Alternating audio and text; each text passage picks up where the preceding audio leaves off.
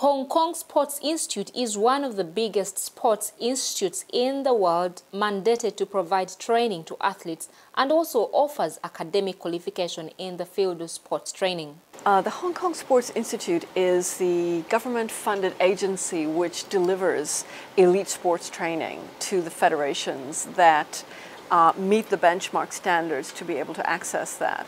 So when the federations meet that standard, all of their athletes can come in here to live. We then employ the coaches, we build a whole high-performance system around them, and we train them so that they can achieve their best on the international stage, whether that's Asian Games, Olympic Games, or World Championships, Asian Championships. So right now we have 17 sports that have qualified to access our services.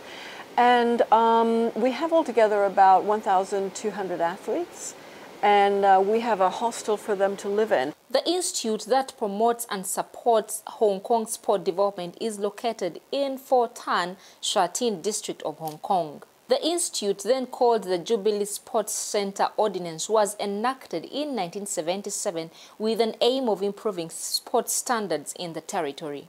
Our concept of the system of developing any athlete is that really you must have a combination of biological, psychological, and social factors that you have to take care of.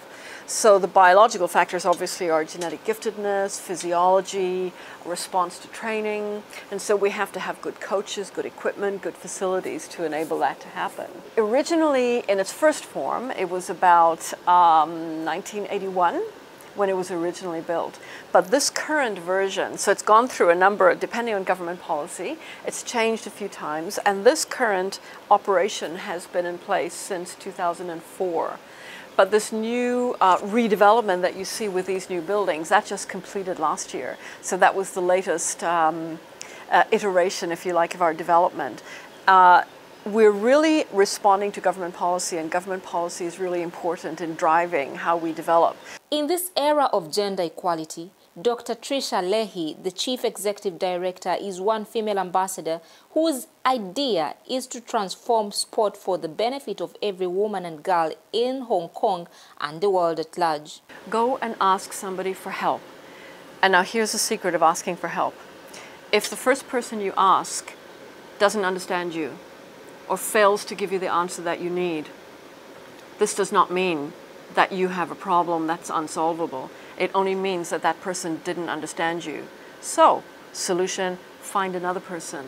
And you keep asking and asking until you find that one person who will give you the help you need and who will help you to see tomorrow and to overcome. Because sometimes we can't do things by ourselves. But the key issue is the answer initially will lie within ourselves. She says participation of women in sport is commendable, and she encourages women to get involved as they are agents of change in any community.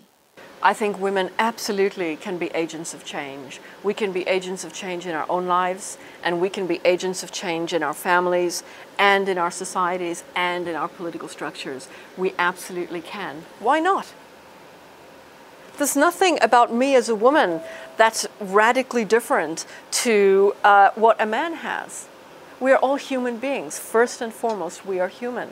So for me, the concept of gender difference is a socially imposed construct. It is not a real thing.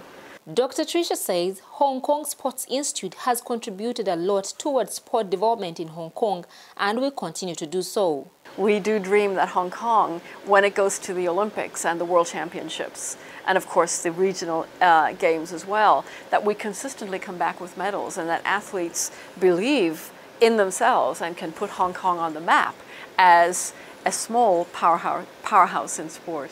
If you're still wondering where such an institute gets its funding, it's purely government funding and sponsorships.